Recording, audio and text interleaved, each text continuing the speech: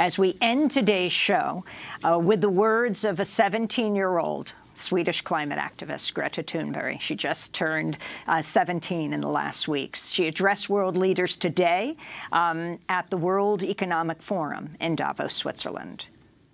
1 year ago, I came to Davos and told you that our house is on fire.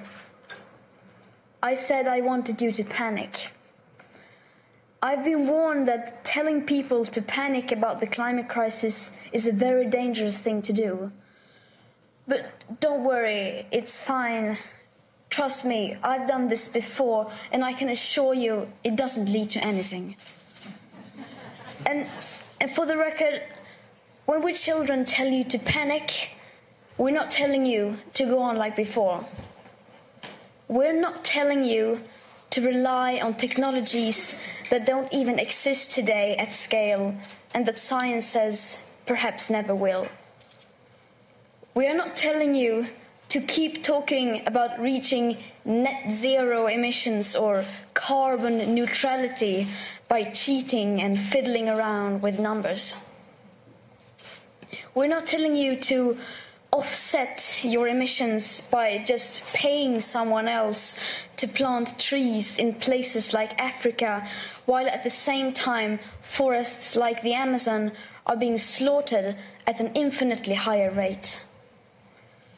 Planting trees is good, of course, but it's nowhere near enough of what is needed, and it cannot replace real mitigation and rewilding nature.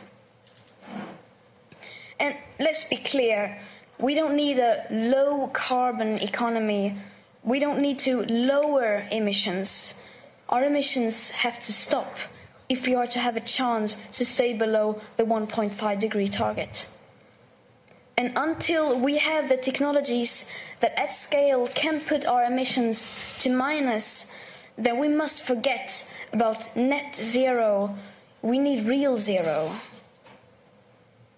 Because distant net zero emission targets will mean absolutely nothing if we just continue to ignore the carbon dioxide budget that applies for today, not distant future dates. If high emissions continue like now, even for a few years, that remaining budget will soon be completely used up. The fact that the USA is leaving the Paris Accord seems to outrage and worry everyone, and it should.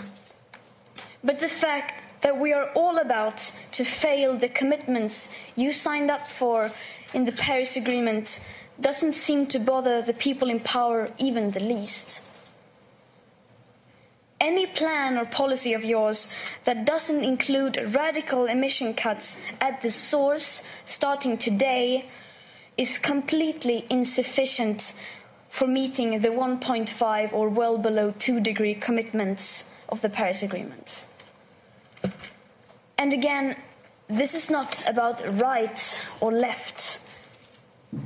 We couldn't care less about your party politics. From a sustainability perspective, the right, the left, as well as the center have all failed. No political ideology or economic structure has been able to tackle the climate and environmental emergency and create a cohesive and sustainable world.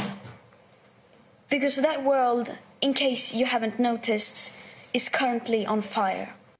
17-year-old Swedish climate activist Greta Thunberg addressing world leaders at the World Economic Forum in Davos, Switzerland. She spoke just after President Trump spoke at the gathering, touting the economy but not talking about the climate crisis, which is the focus of the World Economic Forum, the World Economic Forum in Davos. That does it for our show. We'll post her whole speech online at democracynow.org. Democracy Now! Is produced by Mike Burke, Dina Guzder, Nermeen Sheikh, Carla Will.